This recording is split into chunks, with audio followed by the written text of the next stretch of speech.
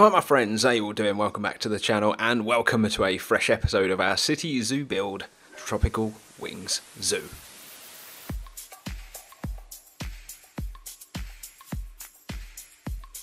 So here we are gang, we're back in TW and today unfortunately it isn't a fresh build episode but we're going to be talking about my plans going forward. Last episode though is linked above in case you've missed it. It was our insect house that we built. There's still a few little changes that need to be made to that build but feel free to go and check that one out after you've dealt with today's episode. So we're at the entrance gang, okay, we're going to start here and I'm basically going to work my way around the zoo and I'm going to talk to you about the things that are incoming with the series.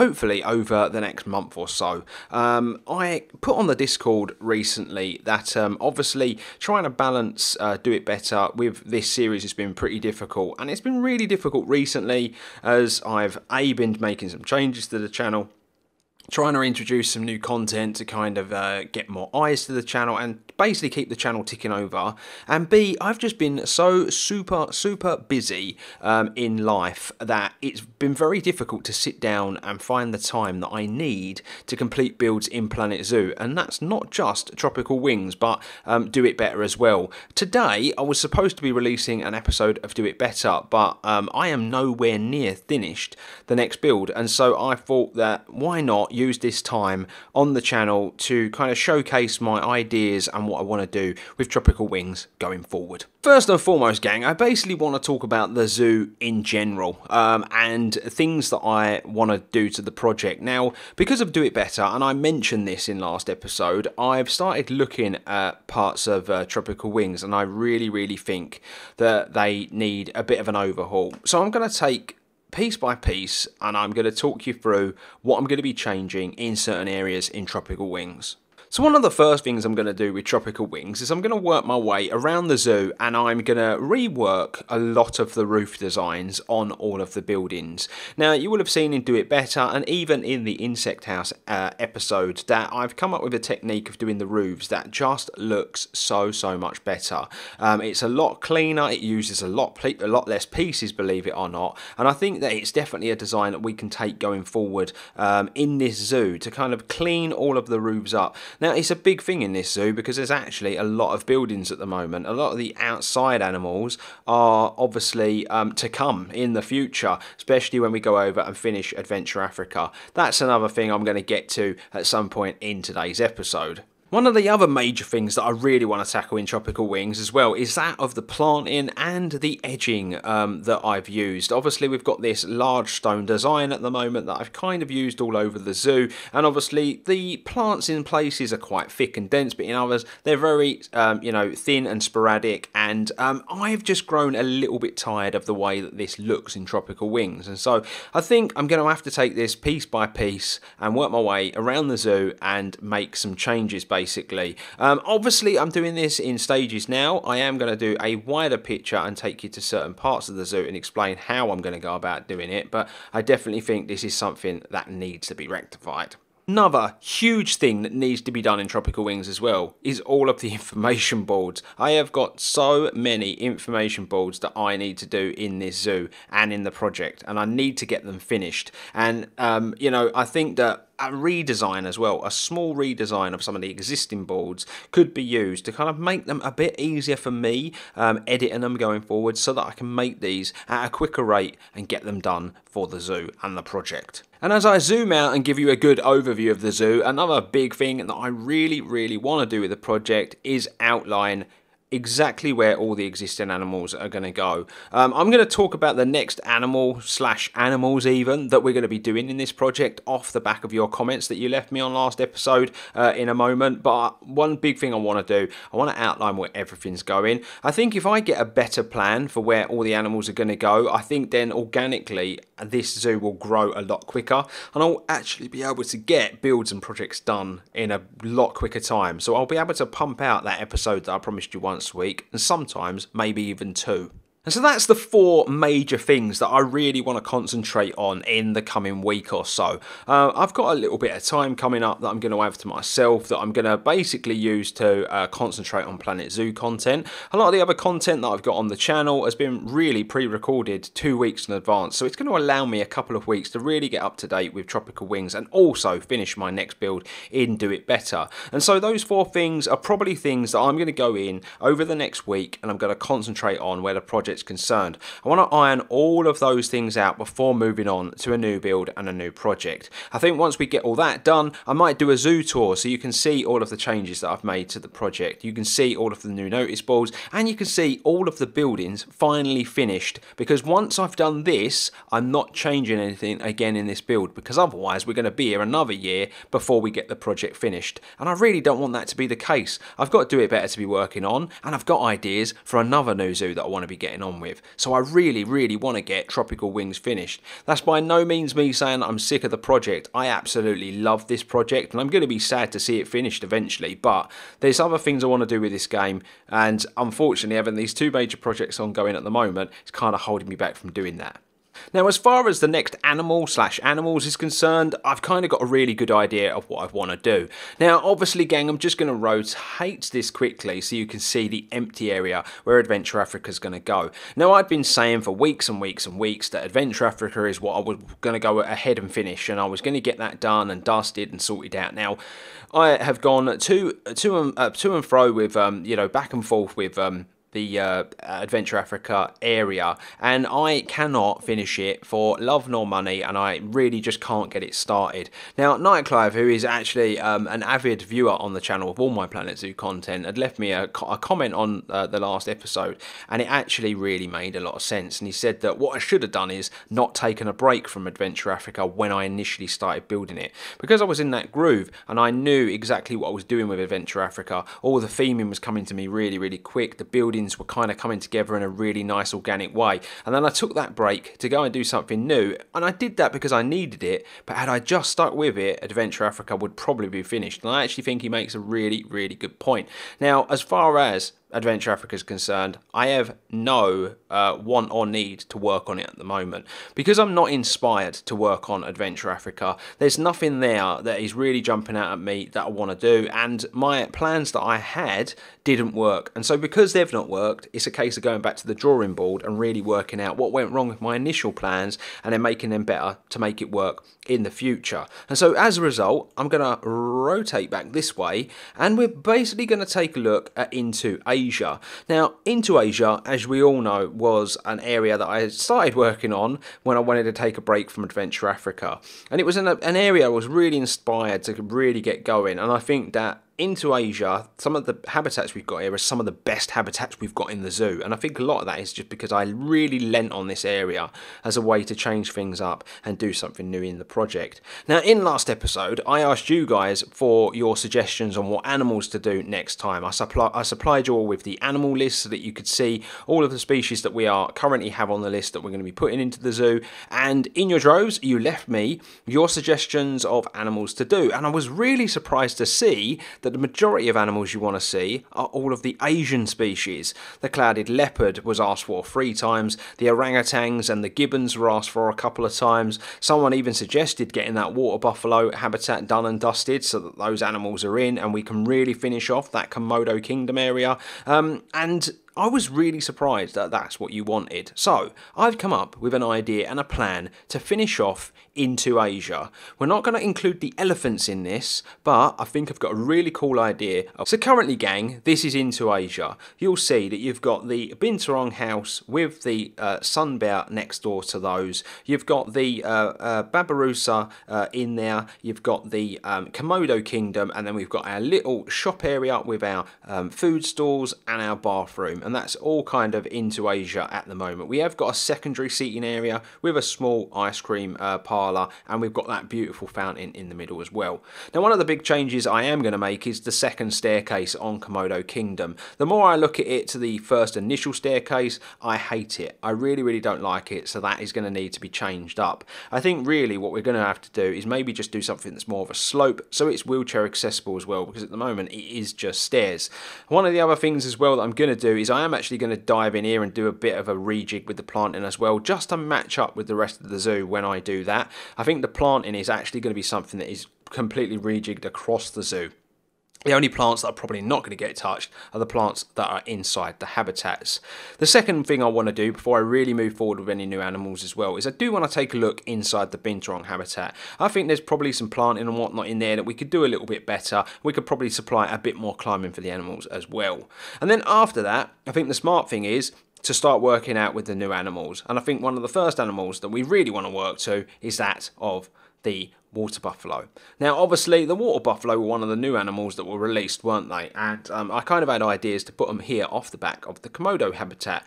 The reason I thought that would be good is this is a raised platform, with the animals being the sort of animals they are, it would provide a really good view for them as well. Now obviously I want to include a fair amount of water because of the nature of the animal, and I think we're going to supply our water at the front of the building, and we're going to supply a bit to the side, so we can do a raised gate here, but obviously it gives us a nice cushion with the water there, the raised area here, and then we would have this nice fencing along the edge, but we'll make that water a bit deeper so that the buffalo can be kind of kept here and wouldn't be too much of a problem. I've got a feeling that I want to do the you know, habitational kind of stable type area towards the back of the habitat, so we'd supply a pretty amount of room for them, but it gives us a chance to create a kind of backlot area here that can service plenty of the other Asian animals that we've got on the list as well.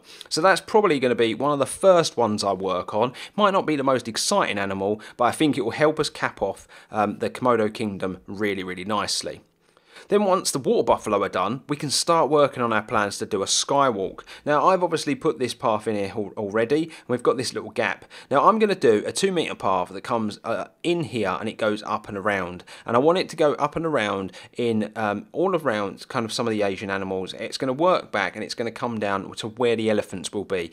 From the skywalk you're probably going to be able to see you know, Komodo kingdom, you'll be able to see the buffaloes, you'll probably be able to see the sun bears, and you might even be able to see something like the tapirs or an animal that we might add in. The skywalk's going to kind of be hidden in amongst a bunch of really kind of high bush and trees, but it's going to give a really unique viewing opportunity for our guests for a lot of the animals that we've got in the park, and it supplies something that's pretty unique as well. Then after the water buffaloes, we're going to start basically working out this way into Asia. I don't want to go in this direction because I've got plans for this space over here. We've got our bug house here. I think I'm going to put my pygmy hippos in here because I think they would look really nice kind of in this area opposite the okapi and the bongo. Obviously sticking with that African-esque theme over here. I know we've kind of got our Adventure Africa area, but a lot of the species that we've got here are more of a tropical variant of African animals. So I think the pygmy hippo will look perfect here, and we'll separate with a bunch of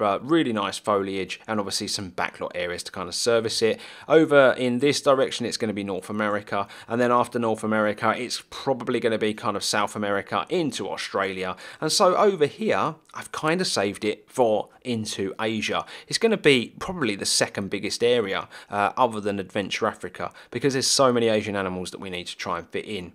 Now obviously I've mentioned I'm not going to be including the elephants in the stuff I'm going to talk about today, but the elephants, as we know, are probably going to go down here. I kind of want the elephants to be kind of that first animal that you see after you come from under that tunnel, and then you see the big elephant enclosure in here, and it is going to be a very large kind of habitat, and it's going to be a really cool experience as and when I get to it. I'm not going to talk about building that yet because, a bit like some of the other stuff, my plans for it are not quite set in stone, and it's going to be such a big project I can see it taking me quite a bit of time to do it. But what I am thinking, gang, based off of your suggestions for animals you would like to see, is I'm going to have this centre point here, and it's going to be almost like an Asian tropical house, I guess we could call it. It's going to be an Asian inspired house basically, that's going to be a central building, and off that central building we're going to have a bunch of outdoor habitats that kind of link to it. The building's going to be like an experience, an Asian, you know, experience where you're going to get to see a bunch of animals indoors. Now, I am planning on putting, you know, the animals that we've got as part of this, but also maybe even downloading some modded animals or putting some, you know, habitats in that are just for kind of yeah, they're like cloak and dagger at the end of the day. They're going to be, you know, almost facades to represent animals that are not in the game, basically. So we're going to do that big house in the middle. It's going to be a really cool experience, and all of the animals are going to kind of meet from their habitats on it. I've also got a really cool idea that I want to do with the orangutans, where we're going to do islands. We're basically going to do orangutan islands, and on each one of the islands we're going to have a big climbing frame that goes up, and they're going to basically be able to go along these platforms to go to the next island. They'll go down and they will have access to the islands, and it will be on a big lake, and we'll do a nice kind of walkway all the way around the edge. And eventually that walkway will meet with the building, because one of the pylons will go inside and the orangutans will have a big section inside that they'll be able to use. We'll obviously offset this with some behind the scenes stuff in other areas, but also what we're going to do is, you know, other animals that are going to meet that habitat are the gibbons, for instance. They can actually mix with the orangutans, I do believe, so I think there might be some really cool opportunities to kind of overlap their habitats some way. Also, we're going to have the small-clawed otters, which can actually overlap with the orangutans as well. And I was thinking, because we're doing the islands design, we might open up those waterways from, you know, the small-clawed otter could have their own habitat, but we could open up a stream and the waterway so they can access the water areas to the islands that the orangutan have access to. And then they will also have a doorway into the central building, yeah, they would have a small indoor section so that you can get a really close face-to-face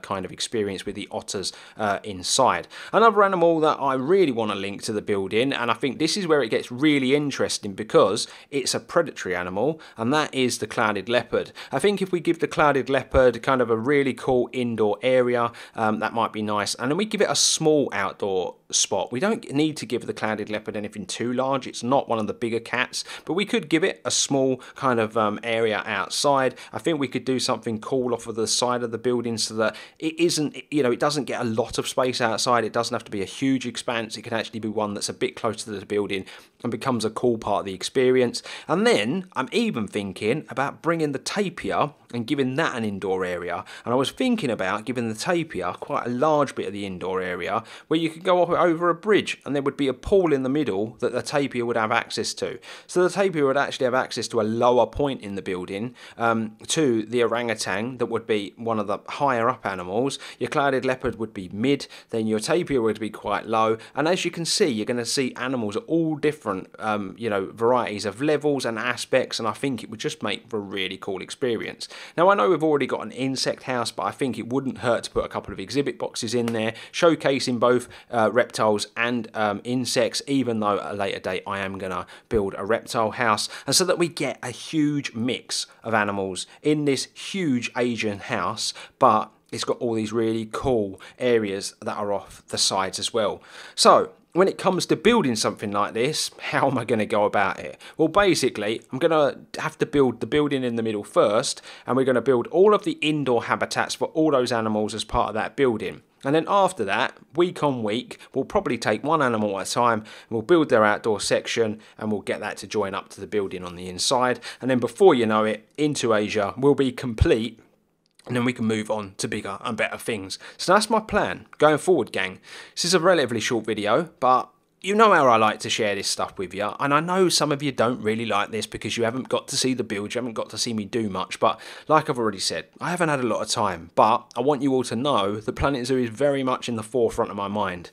I realise that I built my channel off of this, and some people haven't been too happy with the new content that's gone on the channel and the lack of Planet Zoo, but what you have to remember is some content's easier to make than others, and Planet Zoo, for me, is one of the harder contents to make because I am so passionate about my builds and I take so much time because of me being a perfectionist that I don't want to rush things and give you a product that just isn't that good. And when I build stuff and I'm not happy with it, I don't like showcasing it anyway. So just have some patience with me, gang. Planet Zoo's going nowhere. Tropical Wings is going nowhere. The builds are coming, and when they come, they're going to be bigger and better than ever. And so there you have it, my friends. We are done with this little update episode of Tropical Wings Zoo. I'd really appreciate it what you make of my plans by letting me know in the comment section below. I really like interacting with you guys, and I realise that kind of my views and my comments have been a little bit down on my Planet Zoo content, but that's no surprise. Obviously, I've not been uploading as much recently, and that is by no means a dig on you either. I really kind of fully expected this thing to happen, and especially with the new content I've been uploading to the channel, the algorithm is a little bit off at the moment. But if you are watching this, I'd really appreciate your feedback, so feel free to let me know in the comment section below what you've made of today's episode and what you're making of my plans for Tropical Wings going forward. I can promise you all, we're playing this zoo until it's finished. Until next time though, my friends, if you're new around here, please consider hitting that subscribe button. I'd really appreciate it. Drop a like on the video if you've enjoyed it, and as I've already said, comment below. But until next time, stay safe, stay humble, and I'll see you real soon for a brand new episode of Tropical Wings Zoo.